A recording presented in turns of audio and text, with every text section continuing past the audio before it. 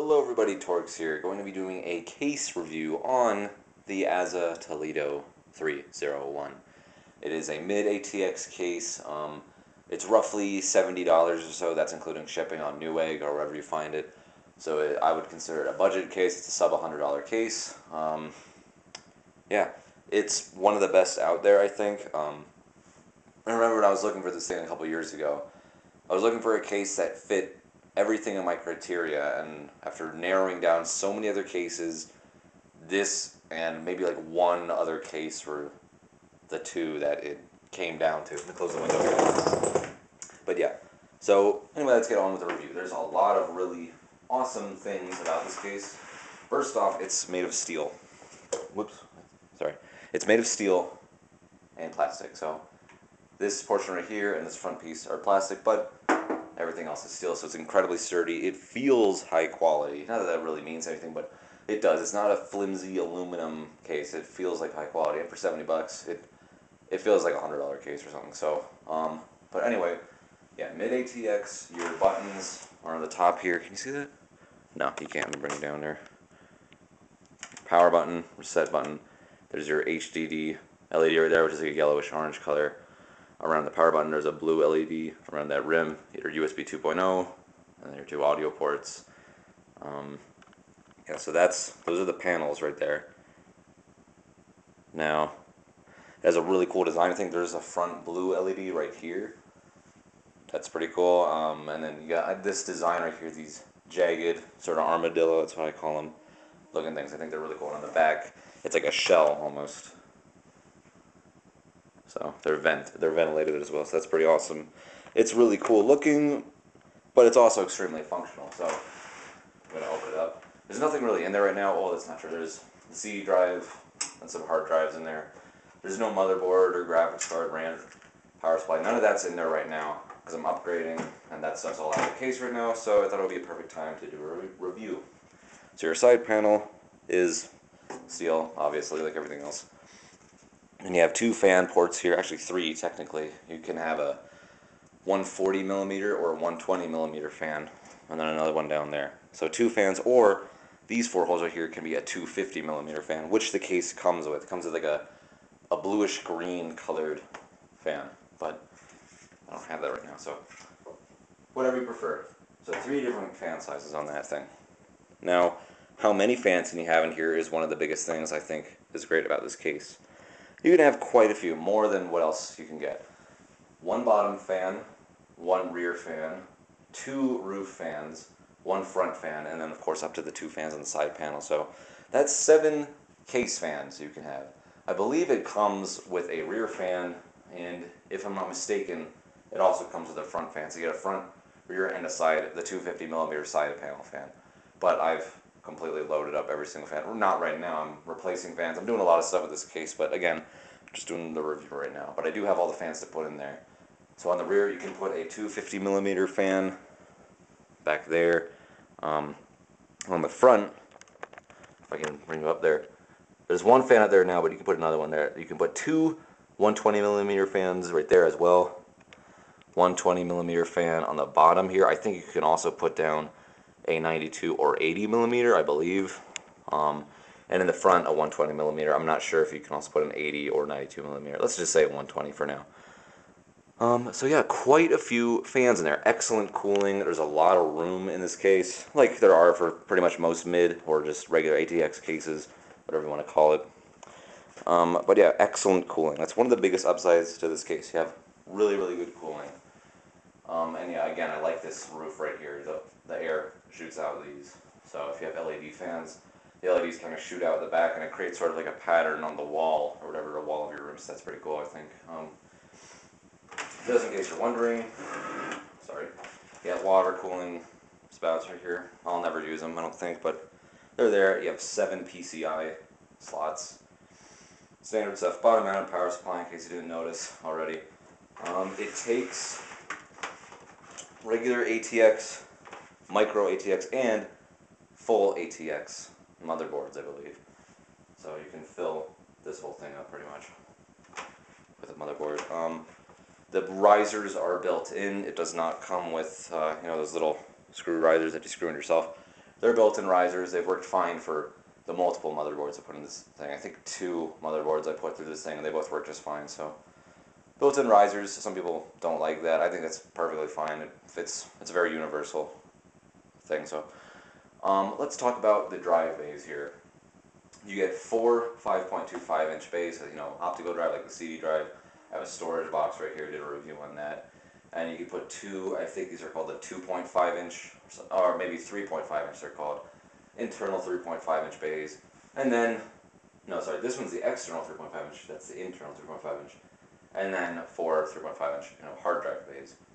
So you can go up to, well, if you wanted to count how many, 1, 2, 3, 4, 5, 6, 7, 8, 9, 10. If you wanted to fill all these up with hard drives, you know, using converters and stuff, you could have 10 hard drives in there. Not that that really matters, though. I don't think anybody needs that many, but 4 dedicated hard drive bays, and then of course you put a solid state drive in this internal bay right here. But you can also use one of these things. I'll talk about these in a second. But yeah, this tool list is out here. I'm not really a huge fan of this, but it gets the job done. It's like a little door, you have a little hinge there, and you can screw in your, you know, devices.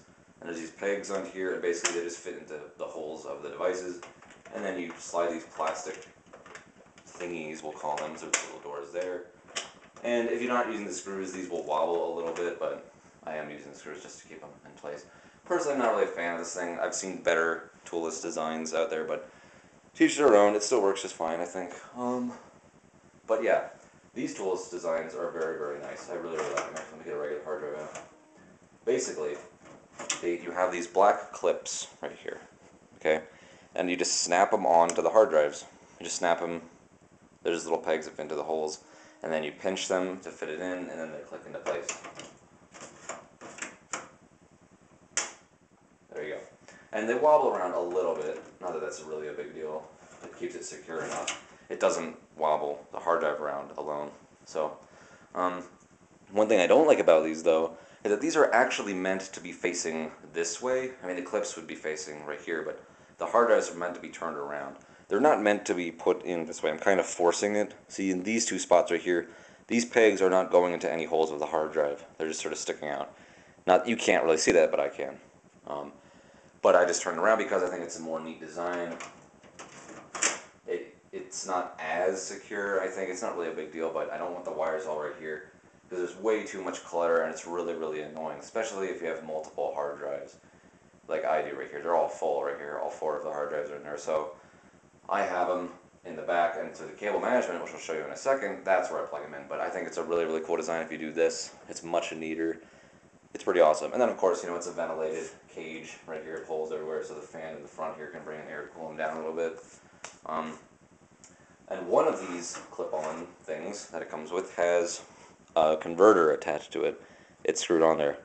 You can unscrew it and take it off if you want it. I have a solid state drive installed in it right now, but if you didn't want that, you just want another 3.5-inch hard drive, so be it. You just take this out if you needed all 4 of them for whatever reason, and then you can use this bay right here, the 2.5-inch bay, to put this solid state drive in. So you have a dedicated solid state drive and also another dedicated solid state drive on one of these clip-on things. So put it right there. So yeah, quite a few. And then I'm using this external one right here for the little card reader. You can see it poking out right there. I think it looks really, really cool. These 3.5-inch external bays are kind of going out of style a little bit. You don't see them in many new cases. But yeah. The case also comes with these ventilated, I don't want to call them trays. I don't know what you call them, just plates, I guess. So you can actually see through these, and it does bring in air. Like, so if you had an outtake fan right here, it does actually, all the air moving does actually bring through all the vents, just like any computer. So think of them as vents, basically, if you're not using them. And it's really clean looking, it's really cool looking. And also there's a little 3.5-inch one that goes on this spot, but I'm using it right now, so it's not there. But they just punch right out, and you just clip them back in, so they're pretty cool. Actually, I think I can do that right now. Nah, I'm not going to do it right now, who cares? But just take my word for it. They work well. What else can I really say about it? I covered all the bays, all the fans you get. There's a lot of good things about this case. Again, bottom mounted power supply. There's no dust filter or anything like that, unfortunately, but not that big of a deal. One thing to keep in mind, if you have a really, really big power supply, it may get in the way of this bottom 120mm fan if you installed one there. So I would recommend you use an 80 or 92 millimeter fan on the bottom there if you're going to put in a power supply that's huge, because my power supply I did use was a little bit big. It just barely fit right here, but it would not allow the fan to screw in. I had to use rubber mounts, so the fan kind of wobbles just a little bit if you move it, but it's flexible enough so you can fit in a big power supply in there. So maybe use rubber mounts, but huger power supplies will not. Yeah, it takes, just use an 80 millimeter or 92 millimeter fan down there if you're having a big fan. But finally, I think the last thing we talk about this case, one of the really awesome benefits of this case in comparison to others out there, is the amazing cable management. It's one of the best I've ever seen for this price and this size of case. Of course, you have these little Phillips head screws that you can finger screw out, which is nice, revealing the back side panel plate. Just take a quick look at that. And you can see there's an indent in here. It pokes out like this on the side, but the indentation here allows more room for cables, so that's good.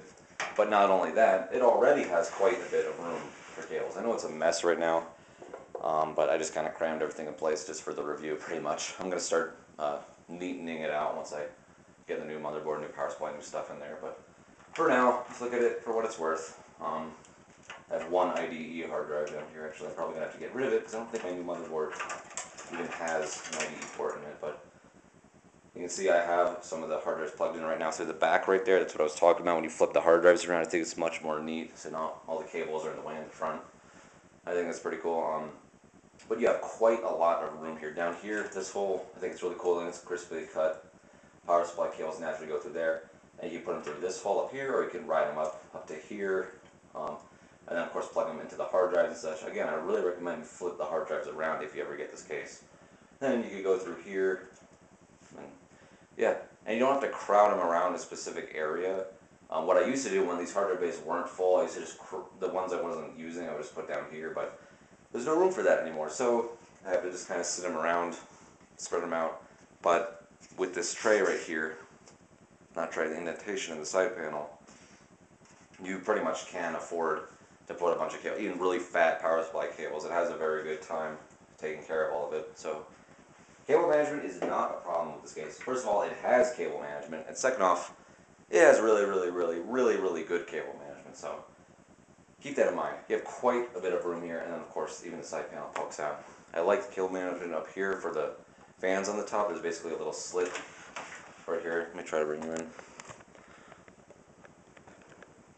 If you can see that, there's basically just a little hole up there. That's where the fans up here and the panel wires, like the power button and the hard drive LED, all that stuff, all comes out this hole right here, and even this hole right here if you wanted to. So it's really neat, and then you can, you know, put it through the holes here and then into the motherboard. So cable management is an A+ in my book. It's some of the best cable management I've ever seen for this price anyway. I know there's probably better stuff out there for like the full ATX, but this is mid ATX case. Keep that in mind. What bad things could I really say about this case? Nothing really. Let me just get this back on. It's not one of those side panels that you slide out and take out. That's usually more standard. You just kind of pinch it in like that, and it closes, and then you pretty much need the screws to keep it shut, but not a big deal. So as I screw this in, what else could I say about this case? Nothing really. It has excellent cooling. It's very sturdy, especially because it's made of steel. It's cool looking, you know, it's a blackened case. I like the designs on the top here, like these jagged sort of lines and stuff it has. And you have quite a bit of room for, like, you know, hard drives and such. It's not the most out there. Some of these cases have literally just a whole line for like hard drives, basically. This has 4. And then, of course, you could use this 3.5-inch bay right here for another 3.5-inch hard drive to kind of stick out. Some people do that, and then of course you can use converters. But how many hard drives do you really need, honestly? I have 4 for a couple of weird reasons. Solid-state drives where the OS is on, obviously.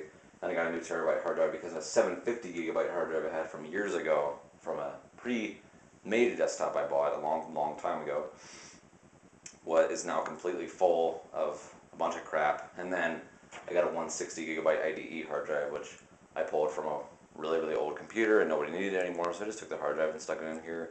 And I use that for like backup files and such, but probably won't even be able to use it anymore because my new motherboard does not have an IDE cable. So, but just to let you know, that's why I have all the hard drives there. But it's very decent amount of bays, excellent cooling, very sturdy, excellent cable management. There's not a whole lot of bad things I can really say about this case. There's nothing that really annoys me. It's all really good, I think. So that's that. It's cool looking and very functional at the same time, both aesthetically and functionally. It's a very good case. And for an outstanding price, $7, no problems with it. And then these pegs, of course, are like just plastic pegs. They're not the really rubbery kind that stick still. Unfortunately, they might slide out a little bit, but you have quite a bit of room down here. I like the ones that kind of are risen up a lot, but it's a little bit closer to the ground. Not that big of a deal, though. But yeah, that's all I can say about that. So, excellent case.